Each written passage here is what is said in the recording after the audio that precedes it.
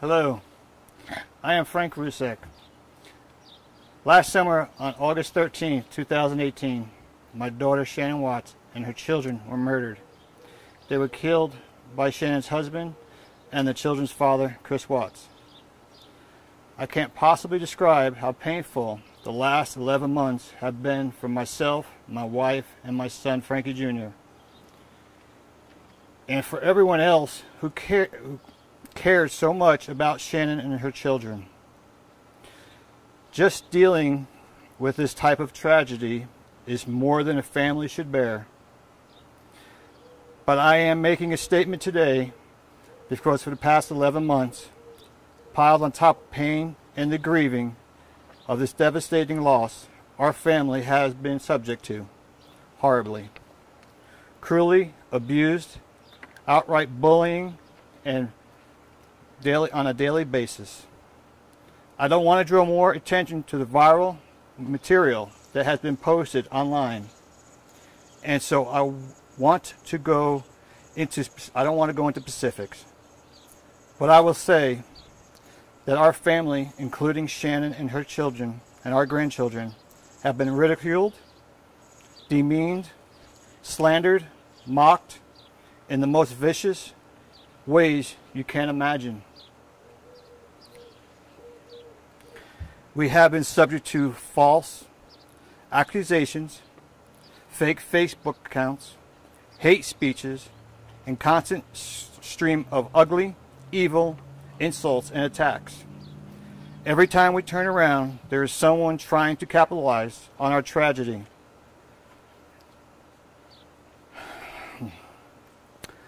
By spreading false rumors and outright lies about Shanann and our grandchildren.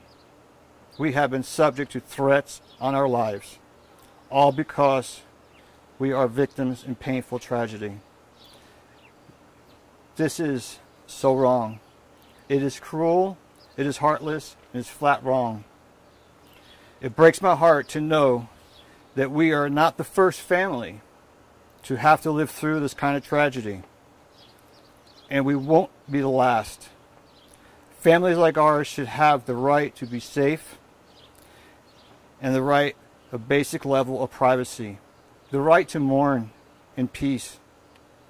And it boils my blood that my family and other families are dealing with worse imaginable tragedy, have to deal with this kind of cruelty and bullying. It needs to stop. To Congress, or to any position in power, we are calling on you to do something to pass laws that will protect victims of unspeakable crimes from this kind of abuse. Our online social media sites like Facebook, YouTube, and Twitter, we have contacted you many times, reported this abuse, but no avail. We are calling on you again to do the right thing, to take some responsibility for your platforms and stop this despicable conduct. To the people who feel they are entitled to profit off our loss, we urge you, please stop. And for the people who are interested in this case, who feel compelled to comment and discuss, please stick to the truth. It is painful enough for us to just dealing with the reality. Reading the insane conspiracy theories, ugly false rumors, and lies only make it more painful.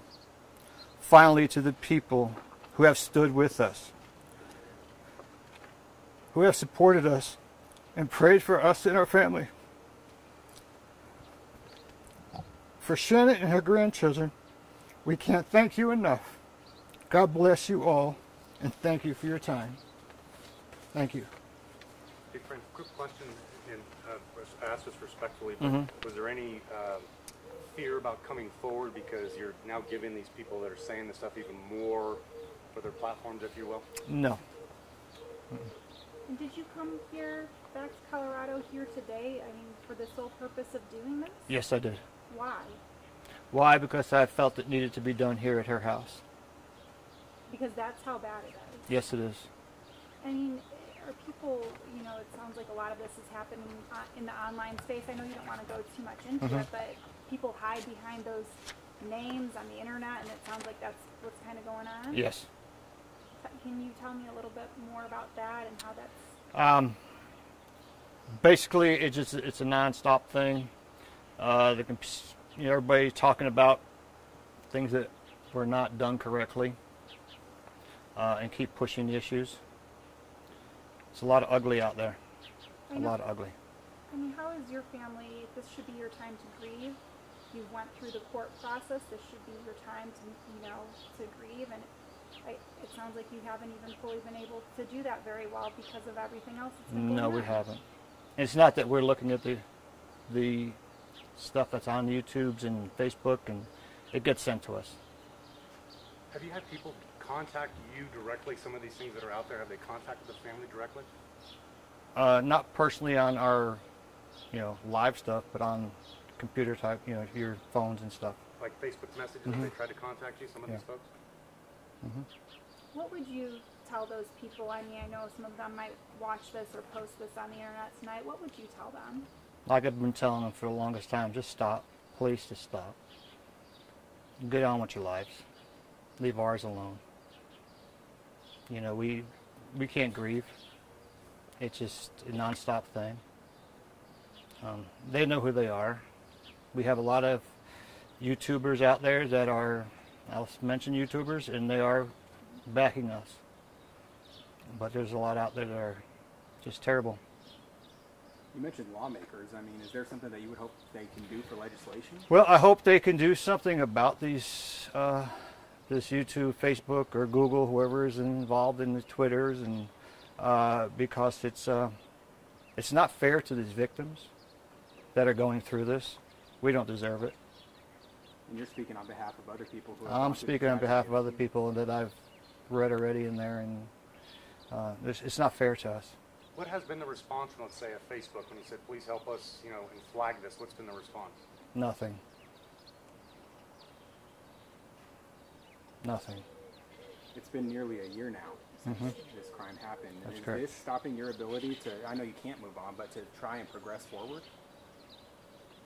Yeah, because we hear it all the time. It's a ongoing thing.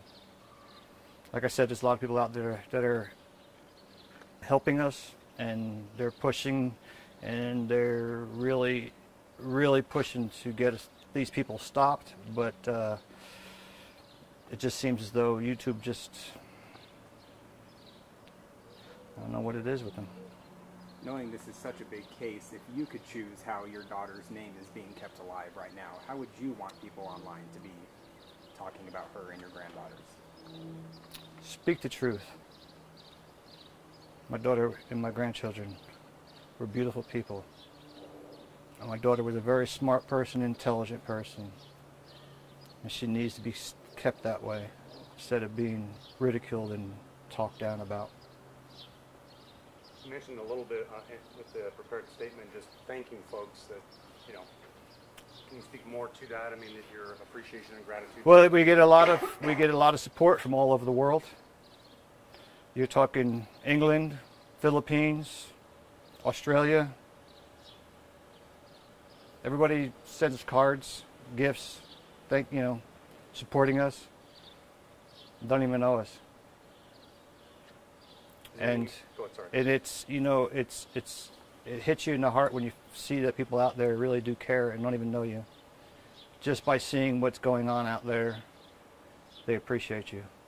And speaking to the Tri-Town area, is there anything you wanted to say since you're here, to the three communities up here, that for the support and whatnot? I just thank them all the time when I come out here. They're such a great neighborhood and great people out here. How have you been dealing with the bullying, over the past couple months, short of what you're doing today? How has your family been trying to work through that? Well, we just try to ignore it, but sometimes you just can't ignore it. It's a constant thing on your brain that they keep throwing it at you. It's sad when you get threats and everything else. How are you planning? and I know this is, you know, a personal question. How are you planning to mark that year? What might you guys be planning to do? That's ours. Okay. Mhm.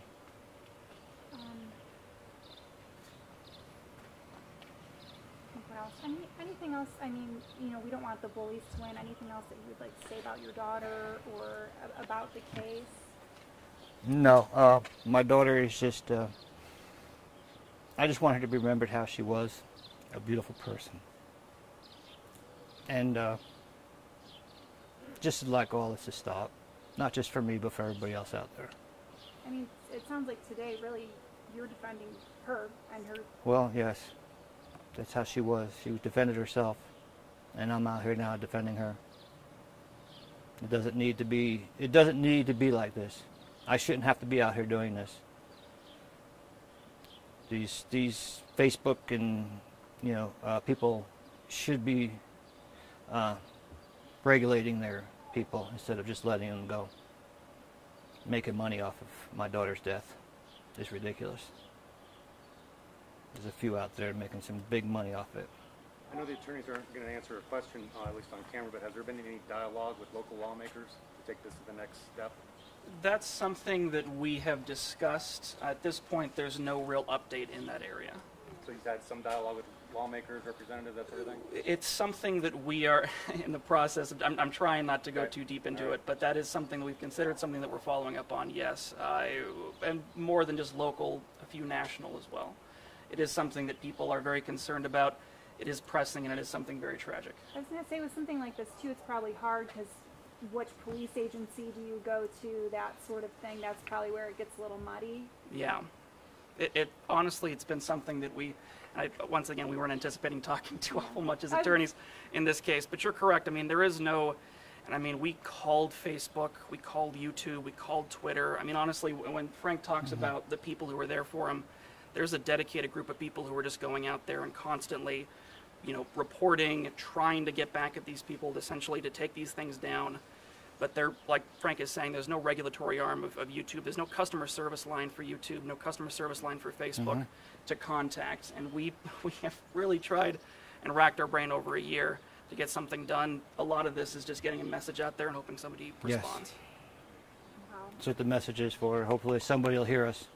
Do you hope maybe that this could change law? I mean, is that also your plea tonight? I'm hoping it'll change the law, but I'm hoping that these, Facebook and all these people, really look at what's going on their thing instead of just trying to get subscribers, whatever they want to call it. It's just, it's sad that they allow it to happen.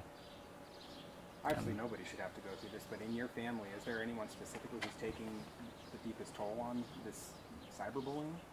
We all are. Collective. And Frank, I guess going over this past year, is it kind of maintained? Is it still? It's still going just as strong as it was in the beginning. Like I said, it's not only my family; it's other families too. Have you talked with them personally, or any of them? Don't want to talk to them. All right. Thank you, gentlemen. All right. Thank you. Thank you. Thank you. So much.